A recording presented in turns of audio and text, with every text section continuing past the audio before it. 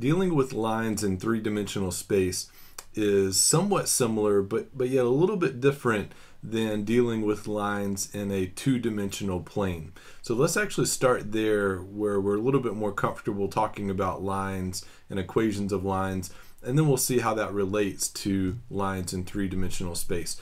To write the equation of a line in a plane, you only need two things. You need a point on the line, and then you need the slope of the line. If you have those two things, it's very easy to write it as y equals mx plus b in slope-intercept form, or you can use point-slope form, or however you want to write it. If you have these two things, it's pretty straightforward. I'm sure we're all very good at doing this, writing an equation of a line in a plane. Now, if you're in three-dimensional space, though, it's a little different. You do need a point that's on your line to write the equation of the line, but you kind of lose this notion of slope, so to speak. Because if you think about it, slope is like rise over run. It's the change in y compared to the change in x. But in space, you don't just have y and x. You have x, y, and z. And so the notion of slope is a little bit lost.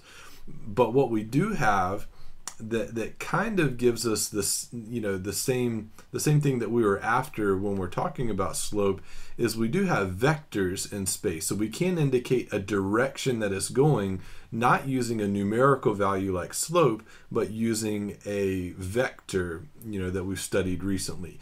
So we need not only a point in space that the line goes through, but also what's known as a direction vector for the line. So graphically, it would be a little vector. It doesn't even matter how long it is, really, that points in the direction of your line. And if we have these two things, then we can write the equation of the line. And I'm going to show you how to do that right now.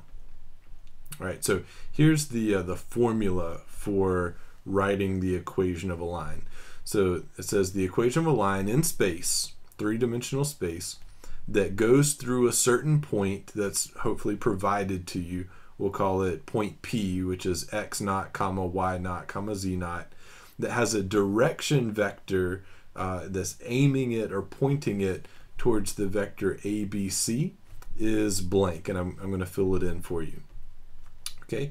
The way that we write our lines in space is in what's called parametric form, which you probably remember from Calculus 2. You probably did a lot with parametric equations. We're going to do the same.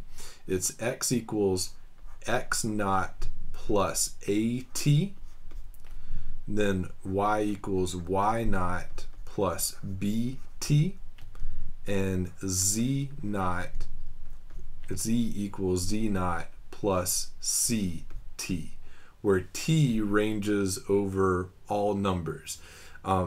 Just to start with an easy point, if t was 0, then these terms here would be gone, and you would start at x naught, y naught, z naught, which is a point on your line.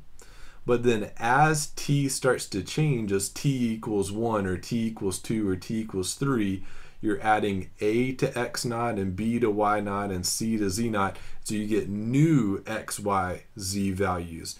And so basically, as you range over all the t values, some t values will sketch the forward part of the line this direction. The negative t values will sketch the other half of the line in the other direction.